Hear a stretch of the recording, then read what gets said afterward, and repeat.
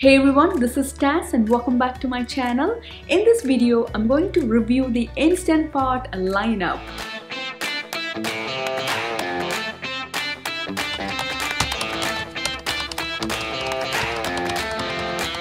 So I've been using Instant Pot for the past 5 years. So I'm going to share my experience cooking in the Instant Pot with you guys. So I'm going to compare different Instant Pot models, which one is the best model, which size Instant Pot you should buy, frequently asked questions, and a lot more. So guys, let's get started.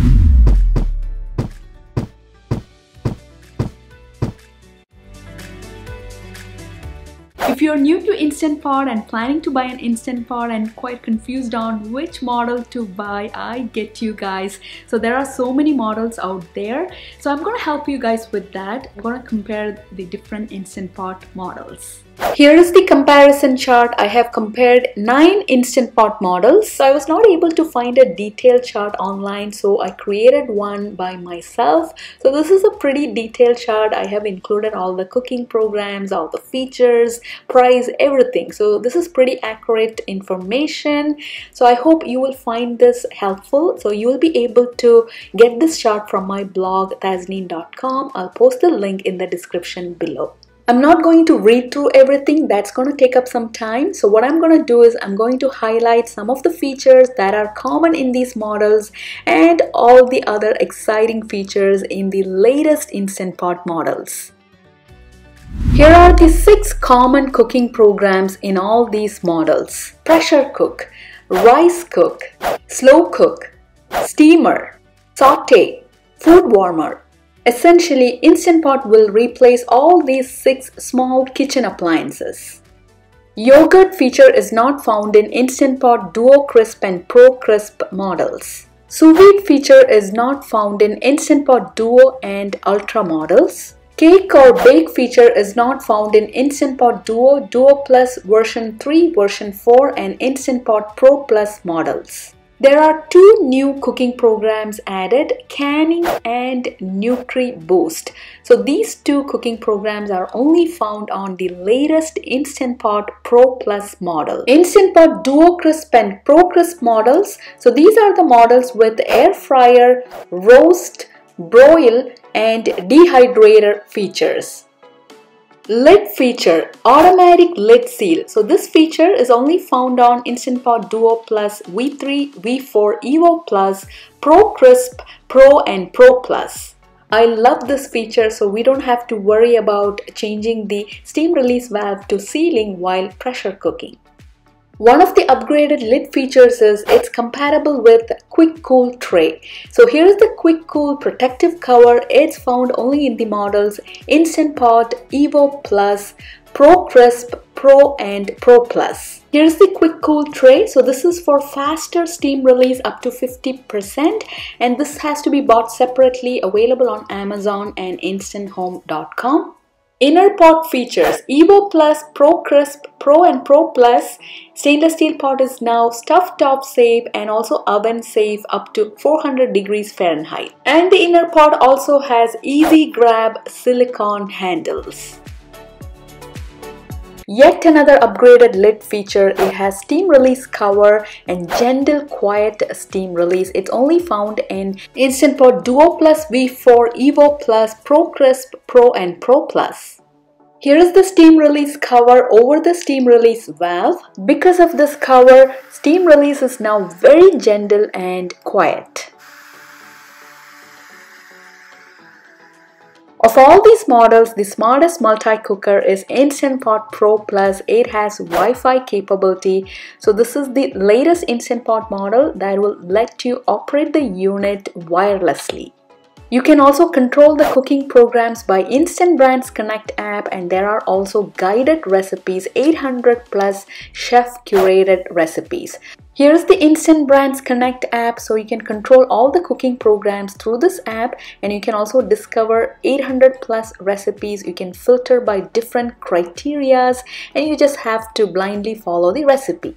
Instant Pot cleanup is a breeze. All these models, inner pot, lid and sealing ring are dishwasher safe. So keep it on the upper rack. So if you're going to keep the lid in the dishwasher, you have to remove the steam release valve and keep it on the upper rack. I usually hand wash the lid with dish soap. Instant Pot power consumption varies with size and model. So these 5 models, 3 quart, 700 watts, 6 quart, 1000 watts and 8 quart, 1200 watts. These 3 Instant Pot models, Evo Plus, Pro Plus and Pro, 6 quart is 1200 watts and 8 quart 1400 watts. Here is the price comparison for different Instant Pot models. So the price is different for different sizes. I'm comparing 6 quart size. Only exception is for Instant Pot Pro Crisp is only available in 8 quart. All the prices are in US dollars. So the cheapest Instant Pot model is Instant Pot Duo and the most expensive one is Instant Pot Pro Plus model. You can buy Instant Pot on Amazon and also on instanthome.com. That's the Instant Pot website, and from major retail stores. When is the best time to buy Instant Pot? Obviously during Thanksgiving, Black Friday sale and major holiday sale like Christmas, Boxing Day. You will find great deals and unbeatable prices on Instant Pot. If you're wondering what is an Instant Pot is essentially a programmable electric pressure cooker. So in fact, Instant Pot is the most popular and most loved electric pressure cooker brands out there. Is there any difference between the regular traditional pressure cooker and the Instant Pot pressure cooker? Absolutely yes. So one of the main differences is that in the Instant Pot, we don't have to babysit the Instant Pot. So after we add all the ingredients to the stainless steel pot and set it to pressure cook mode, we can literally walk away. So all the cooking will be done by the Instant Pot, and after pressure cooking, it will also keep the food warm. Another difference is that in the Instant Pot, cooking is much faster compared to the regular pressure cooker without compromising the taste and flavor of the food. One of the features I really love about Instant Pot is that while pressure cooking, Instant Pot will remain drop dead silent. So unlike traditional pressure cooker, the whistle will keep rocking and also there will be frequent steam release. So that will not happen in the Instant Pot. In this section, I'm going to cover some of the frequently asked questions about the Instant Pot. So the number one question I always get asked is, I have a regular or traditional pressure cooker, do I really need an Instant Pot? And my honest answer is absolutely yes, you need an Instant Pot in your life. So once you buy an Instant Pot or once you start cooking in the Instant Pot, you will not use the regular pressure cooker. And the beauty about Instant Pot is that Instant Pot will replace your pressure cooker, rice cooker, slow cooker, steamer. It can also do saute cooking, so it can replace your saute pans, and then it will keep the food warm, so it's a warmer, and it can also make yogurt, so it's also a yogurt maker. So it's going to replace 7 small kitchen appliances. So what more do you need? Number 2 question is it easy to cook with an Instant Pot? It is absolutely easy to cook with an Instant Pot. It's in fact effortless cooking in the Instant Pot. So in the Instant Pot, cooking time is much faster compared to the regular pressure cooker.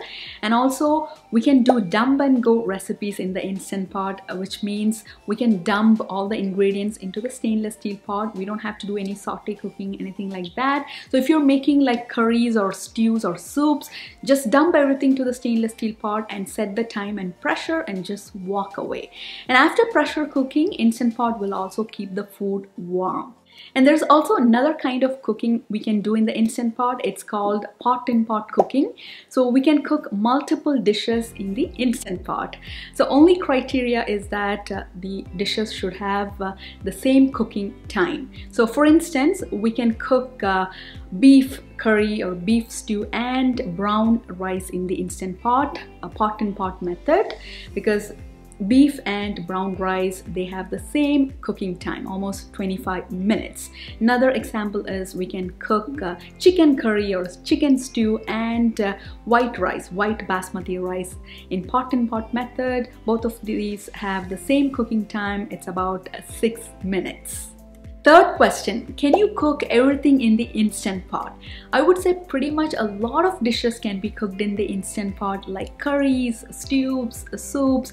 So any dishes that have a good amount of liquid, we can pressure cook in the Instant Pot. One pot meals like biryanis, pilavs or pulav, pot roast, pasta with chicken, mixed vegetables or cheese. So many dishes can be cooked in the Instant Pot.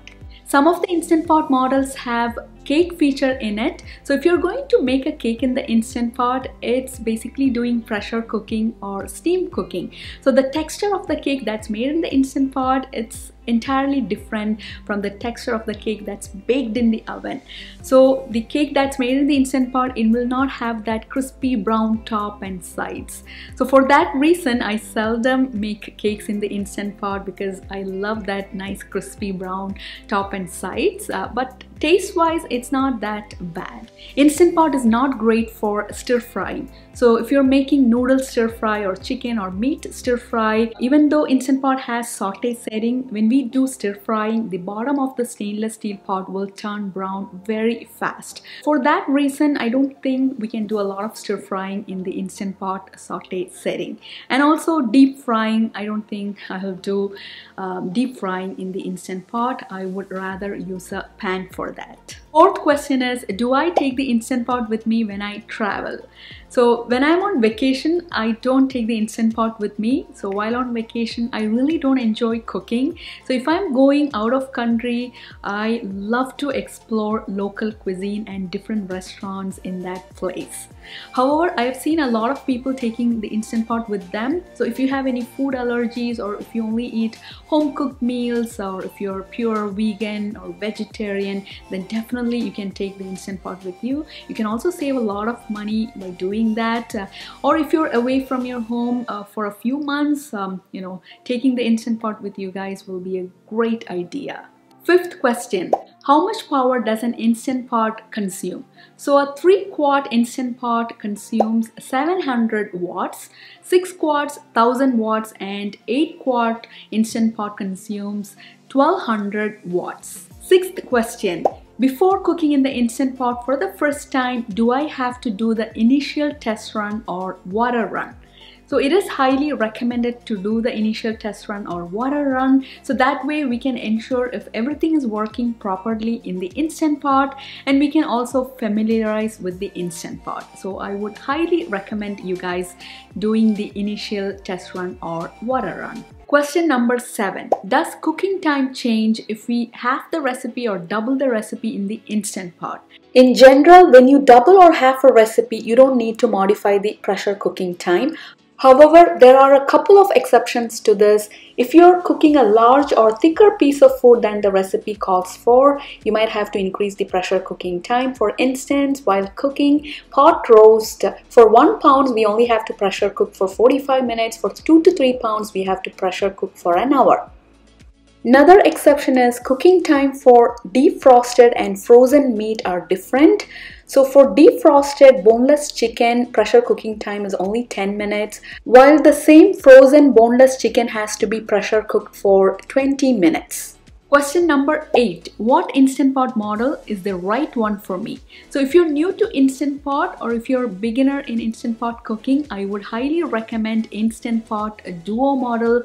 So it's the original model and it has almost all programmable cooking settings, and it's also the cheapest Instant Pot. If you already have an Instant Pot Duo model and looking to upgrade your Instant Pot, I would highly recommend Instant Pot Pro model.